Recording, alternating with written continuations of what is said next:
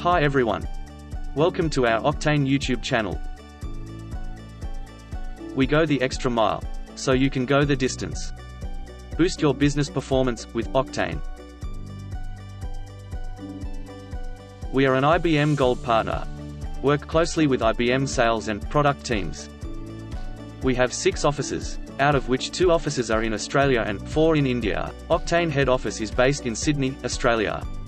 We have more than 40 certified IBM planning analytics consultants in our 6 offices. And together we have delivered more than 100 projects successfully. What we do. Our 4 key areas of expertise are providing consulting, development, support and training. Our offices in India has 24/7 support center, wherein we manage our global clients all day, all year. We also provide virtual IBM planning analytics training sessions. In this video, we will be covering on how to write feederless rules. Now, let's get started with our main demo on feederless rules. In normal scenario, what we do when we write a rule, and also write a feeder to feed that, so that we can get the correct number at consolidation level. Now, I will take you to the demo where I have a test server. In that I have 2 cubes. One is my headcount cube and another one is TA rate cube. First, I will show you the headcount cube where I have 5 dimensions. Version dimension, time dimension, band dimension, location dimension, and my measure dimension. In major dimension, I have 2 elements. One is my headcount, which I had already inputted.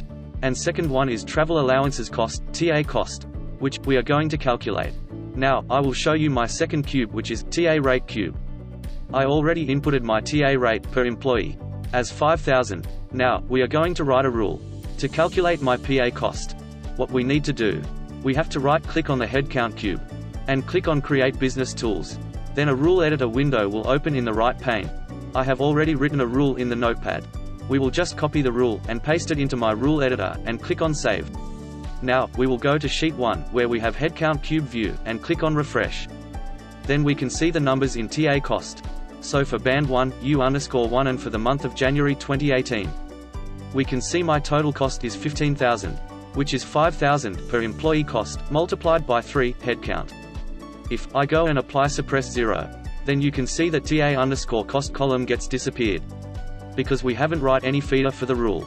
In this scenario, one way is, we have to write the feeders to my rule. Then only we can see TA_cost value. But, in today's video we are going to show you how we can see calculated numbers without any feeders. What we will do, I will edit my headcount measure dimension and because my PA cost is based on my headcount. So, I make headcount as child of my PA_cost.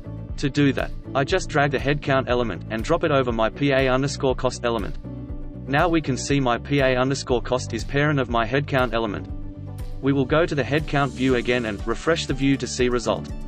Now, you can see the PA cost numbers are same as headcount. And the reason is, because we have written a rule at N level known as leaf level. Now to correct the TA_cost calculation, we have to change the rule to C level, also known as consolidation level. In rule editor, we will replace N colon with C colon.